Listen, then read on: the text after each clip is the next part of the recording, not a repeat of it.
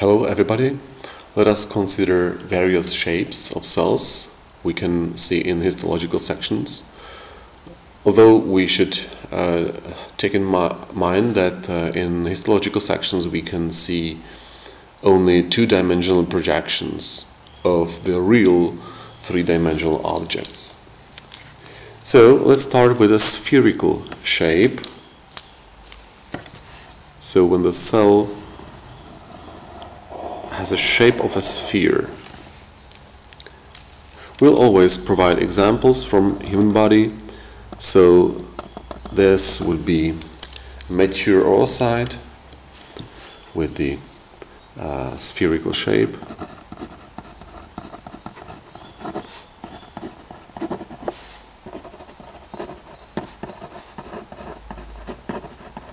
Let's consider also the size in this case, because the mature oocyte has a diameter of approximately 110 micrometers, so it could be theoretically observed with the naked eye.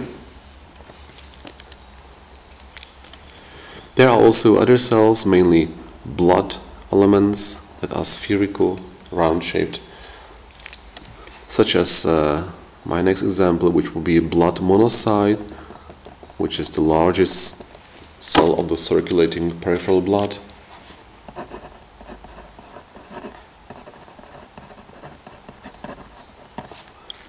With a diameter ranging between 15 to 20 micrometers.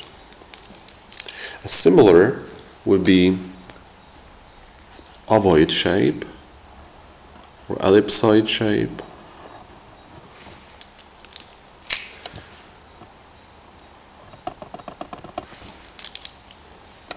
Such as mast cells of connective tissues that have many granules that could be released upon activation. So this will be ovoid shape. An example would be mast cell or heparinocyte. That's the same cell from the connective tissues. Another common shape would be polyhedric,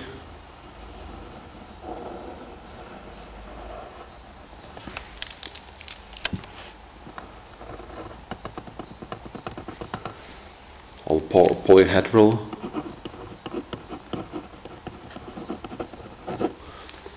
That's how a hepatocyte looks like. Hepatocytes are epithelial cells of liver with a diameter of roughly 25 micrometers, which makes it like an average cell of the human body, because that's the mean diameter of the human cells. Let me also mention a very characteristic shape of red blood cells, which have a form of biconcave discs. So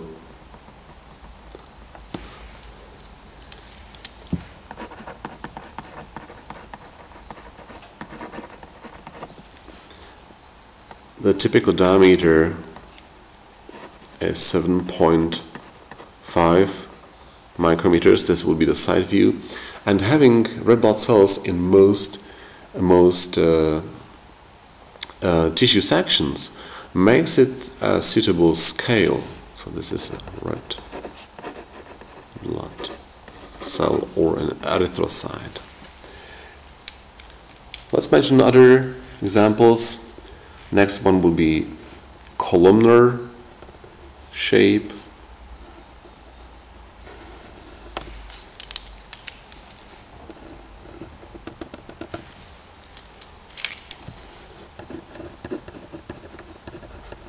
And a good example would be enterocytes. That's epithelial cells lining small intestine and large intestine. So we can see one of the dimensions exceeds the other dimensions. Unlike cuboidal shape, where you have comparable diameter in all three dimensions,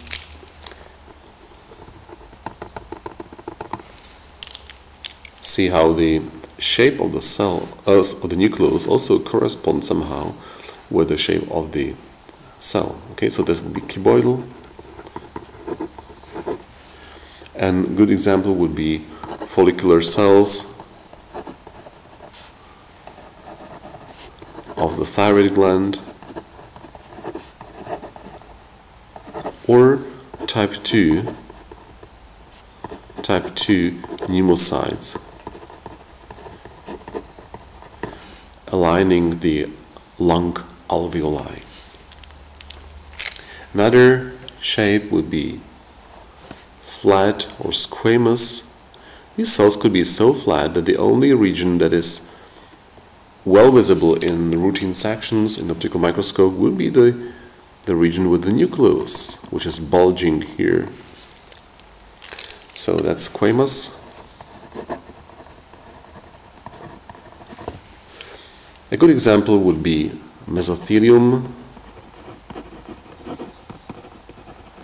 That's the epithelium lining, for example, the abdominal cavity, or type 1 pneumocytes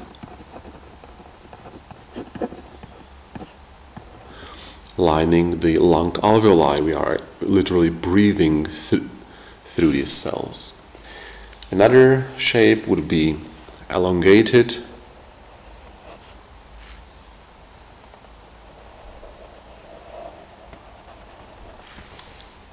or spindle-shaped, or spindle-like shape.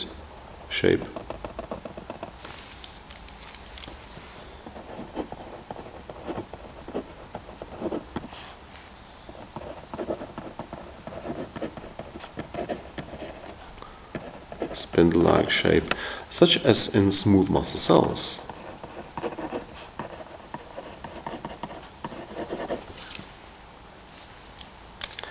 Let's proceed to examples. Cells having various processes. So I'll start with the neurons, with nerve cells that have some processes carrying the action potentials towards the cell body. These processes are called dendrites, and there is one cell process carrying the action potential away from the cell body into the periphery. That's the axon. So we have a metabolic center of the cell body, and the processes. We can call it stellate.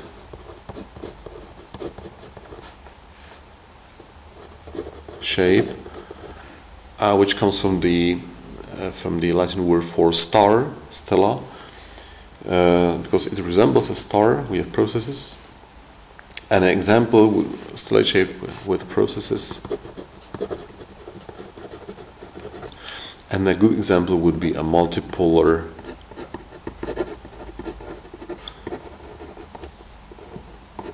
neuron of spinal cord or brain. Another cell with processes would be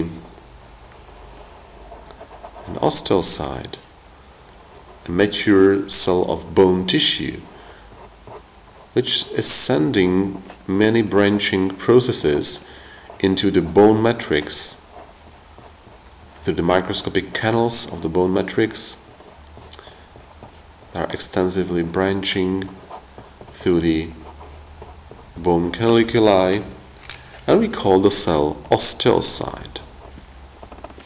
So this will be a bone osteocyte. And this pattern is sometimes called dendritic, which I believe comes from a Greek word for tree. Another cell that has this term in its terminology, it's immune cell that is offering antigens to other immune cells, and it's called dendritic cell.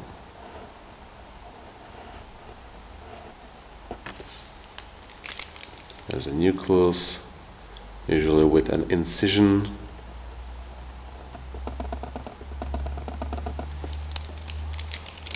So this is a dendritic immune cell that could be found in lymphoid follicles. Another characteristic cell with processes would be one of the neurons of the cerebellum. It has large cell body and extensive branching of dendrites, having thousands or receiving thousands of synapses.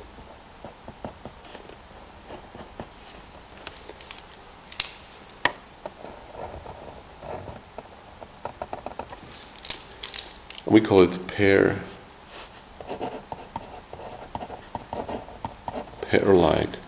shape. And this example is a Purkinje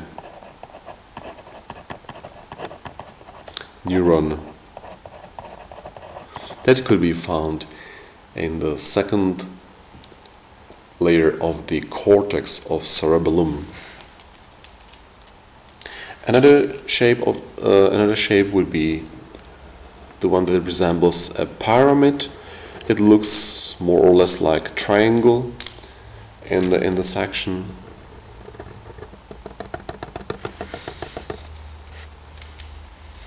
So we call it pyramidal.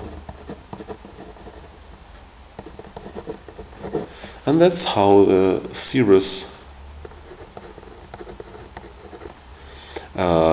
cells, which are actually glands, of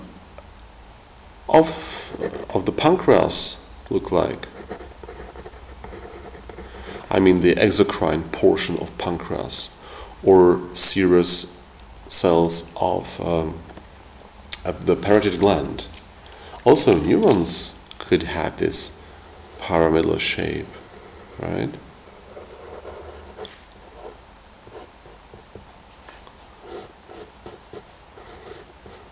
With their branching processes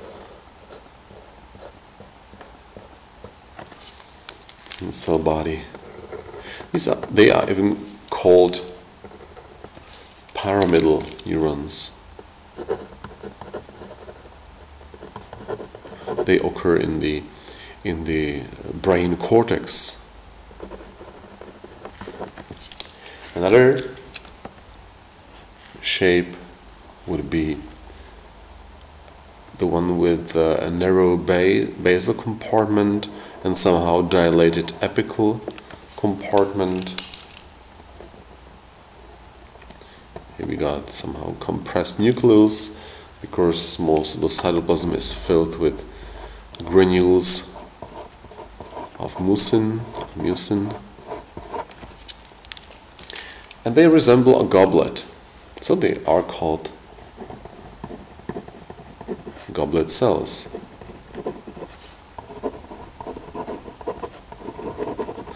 They occur among the enterocytes in the small and large intestine.